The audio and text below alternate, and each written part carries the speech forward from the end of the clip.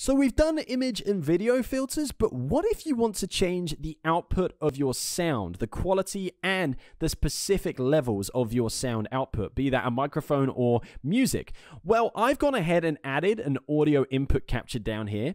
You can see if I go into the settings that I'm using my line-in microphone on a Realtek audio driver. And down here below my preview, I can see my monitor, so I know that the microphone's working. I want to add an audio filter to that microphone to change the sound slightly. So what I'm going to do is I'm going to go to the cog at the end of the mixer down here. It's a little bit small, but you can find it. Click on that, and we're going to see lots of options here. I'm going to click on filters. We're now in, that's an old filter I added, ignore that. We're now in the audio filters menu, and we're going to add something, a filter, to our microphone. I'm going to go down here, just like I did with image and video filters, click the plus, and choose one of these filters from the list. Let's go through them one by one and figure out what they do. Audio Move is a plugin. We'll come to that later on. Compressor. Now, compression is basically when you hear somebody on a podcast or a radio show and their sound sounds very, very well. How to explain? It sounds very well. It sounds flat and everything sounds normalized, and it's not. There's no pops. There's no compression. Is the filter that's used to normalize a input or an audio input to make it sound as professional as possible. It's quite a complicated filter to get right, and the settings are different for everybody, but we will go into this in more detail a little later on and get you that crisp podcast radio sounding voice that everybody would like. Onto the next filter, which is expander. This is basically the opposite of compression. If your sound is too compressed and too flat, we use the expander to make it sound, well, more, bigger, louder. Everything that you would want to be opposite in a compressed audio, we would use an expander. Again, another option that's complicated we'll come to at a later date. One of the filters you might want to use right now as a basic user of OBS Studio is gain. If you find that your microphone is not loud enough, it's not capturing your audio at a loud enough range, you can add gain, add volume to your input. So you see here, if I reduce the gain, the monitor at the bottom of my screen only reaches -35, -40 at best. If I increase the gain, well, I'm maxing out the monitor. Holy moly. Let's put that down a little bit to like 9. Let's put it down to 5. And here we're at -10, -8, -6.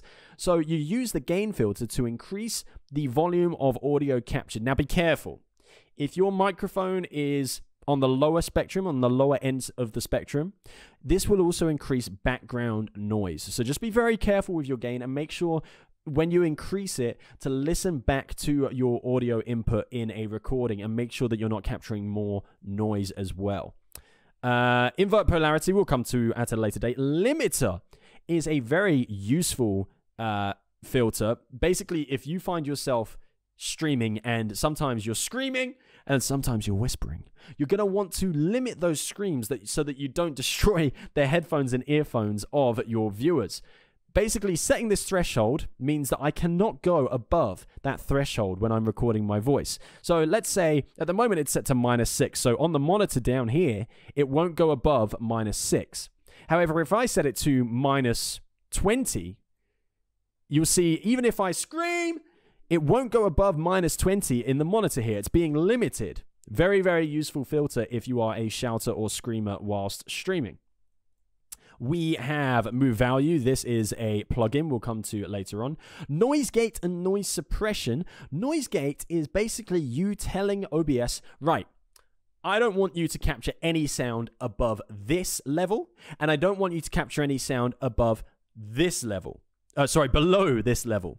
So if I set the close threshold at -40, and I set the open threshold at -10, the microphone will not pick anything up underneath -49 decibels, and it will not pick anything up over -14 decibels. Very useful, again, if you have lots of noise limits in your streams. And noise suppression, if you have that grainy in the background whilst you're using your microphone, noise suppression, the perfect filter. You have two options here. SPX, which is a manual noise suppression filter. You will need to set this level to whatever your noise is at. However, to be honest, RN Noise is a more than capable noise suppression automatic filter and will get rid of that annoying noise in the background. Now, if you do have a low-end microphone and the noise is very, very overbearing, the RN Noise will only do so much. You will need to consider getting a slightly better microphone, maybe even go for an XLR microphone with a mixer or processor. But for now, RN Noise will get rid of that pesky noise in the background. And that's it. That's a very short list of audio filters that you can use, but there are other advanced audio settings. Stay tuned for more on that.